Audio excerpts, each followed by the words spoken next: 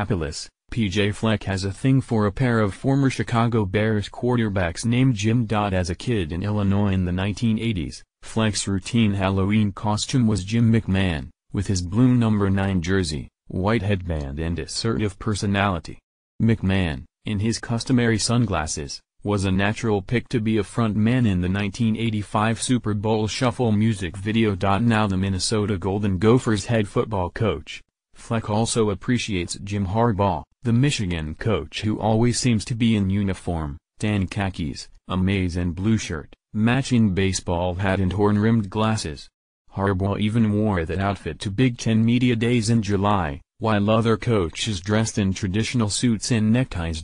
Besides the Bears, the commonality is Harbaugh and McMahon haven't been afraid to be unique, a trait Fleck values. Fleck and Harbaugh will face each other for the first time as Big Ten coaches when the Wolverines play the Gophers for the Little Brown Jug at 6:30 p.m. Saturday, November 4, at Michigan Stadium in Ann Arbor, Michigan. This will be Fleck's first visit to the Big House, but he's crossed paths with Harbaugh, a former Wolverines quarterback, at recruiting camps in Detroit and at Big Ten Media Days in Chicago. Like Harbaugh, whose style of glasses is partly a nod to former Ohio State coach Woody Hayes, Fleck isn't afraid to compliment the competition. Fleck credited Harbaugh's authenticity in helping pave the way for him to be a Big Ten coach at age 36.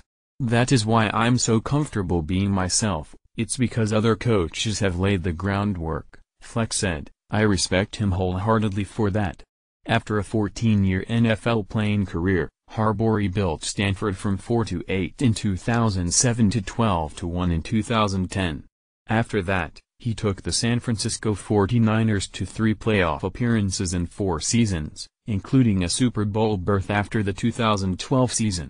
Now, he is 26-8 in his 3rd season at Michigan. While Michigan 6-2, 4-1 Big Ten has fallen from number 7 in the AP poll in early October to out of the rankings after losses to Michigan State and Penn State. The Wolverines are a 15-point favorite against the Gophers 4-4, 1-4. The Gophers are 3-41 against the Wolverines since 1968, but won their last visit to the Big House, 30-14, in 2014. The year before Harbaugh's arrival. Unlike games against Michigan State and coach Mark D'Antonio, Fleck didn't play Michigan and Harbaugh during his 4-year run as Western Michigan coach from 2013-16. Harbaugh noticed Fleck, though. "Always been impressed being around him in person and watching his teams, watching the Western Michigan team and now mostly impressed with the Minnesota team," Harbaugh said Tuesday, October 31. "The hustle is the first thing that stands out watching the film." Harbaugh and Fleck have something in common: pushing the envelope and recruiting. One episode of Fleck's documentary/reality TV show on ESPNU this summer included a scene in which a handful of schools tried to call out the Gophers for a suspected recruiting violation. They felt like the Gophers' use of video or photos of prospective student athletes were being used inappropriately for recruiting reasons.